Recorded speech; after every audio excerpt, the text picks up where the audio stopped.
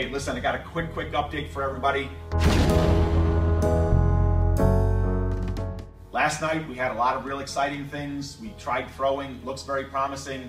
But chassis was coming together, all kinds of good things were happening. The mechanical team especially was firing on all cylinders. We had real high hopes we were going to have it ready in the morning. We set our thrower up, made a shot, really promising. I mean, that shot was just a dart, looked good. Wrong angle, tweaked some things.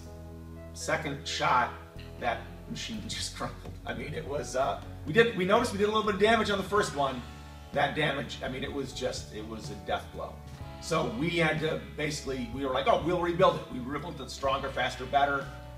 You know, took all the time to do that. You know, basically a 3, 4, 5 hour chunk of time. Mechanical engineers just ran through that and, you know, worked their way through it. And now we're to the next hurdle. We're not done. We're not done with the race. We're just at the next hurdle.